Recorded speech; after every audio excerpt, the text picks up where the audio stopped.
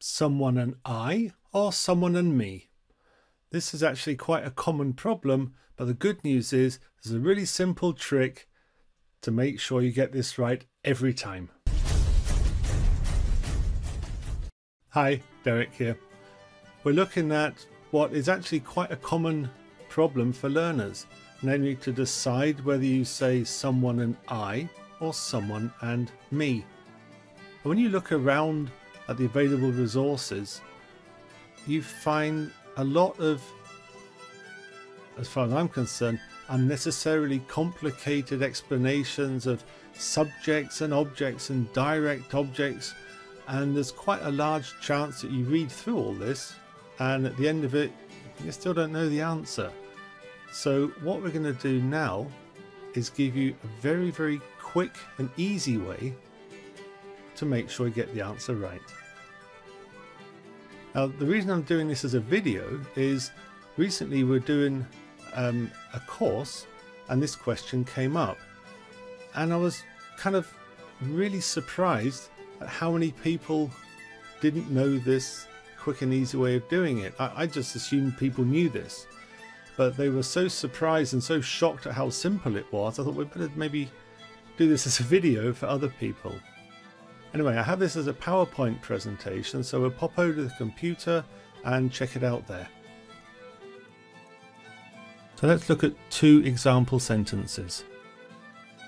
My wife and I, or me, visited the neighbours. The neighbours visited my wife and I, or me. So which one do we use in each case, I or me?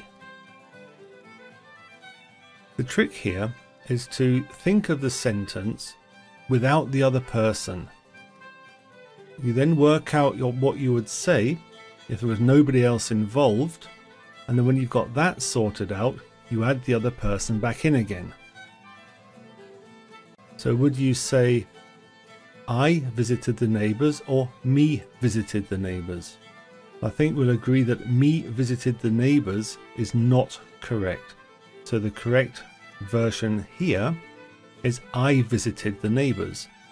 So when we add the other person back in again to the original sentence, we have my wife and I visited the neighbours. Now if we look at the other example, the neighbours visited I or me. And again, I think we're all fairly clear that the neighbours visited I is not correct, and it should be the neighbours visited me. So when we then add the other person back in again, we get the neighbours visited my wife and me. And this is also correct. And this trick is a lovely trick and it works every time. So please use it, and this confusion will be something that you can put behind you.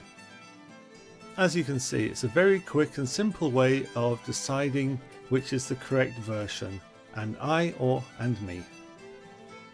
Did you know this trick already, or are you surprised at how simple it is? Please let me know in the comments below. I'd love to hear what you think. I hope you enjoyed this short video, and if you did, please let me know by hitting the thumbs up, and also please subscribe to the channel to keep up to date. See you next time. Bye for now.